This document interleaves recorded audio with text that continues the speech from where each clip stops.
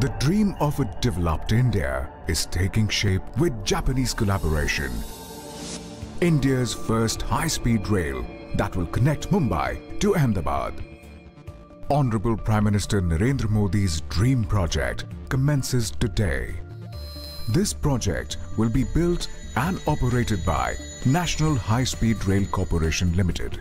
The first step of the project would be construction of a training institute in Vadodara, where more than 4,000 officials will be trained on the new technology.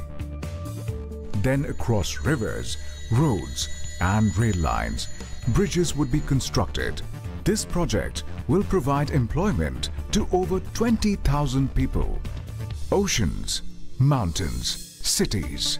This rail track will cross all hurdles and surge ahead, boosting development and economic activity for more than 50 million citizens.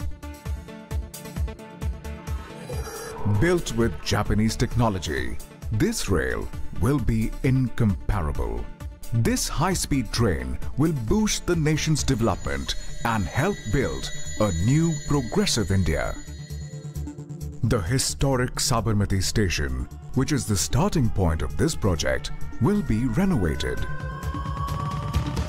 This train that runs at 320 km per hour will be tested according to international norms.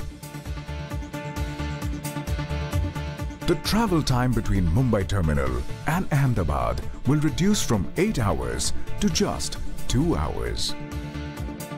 150 million passengers will benefit yearly, and India will join the elite list of nations successfully using high-speed rail. Thereby, this glorious journey from promise to prosperity will be completed.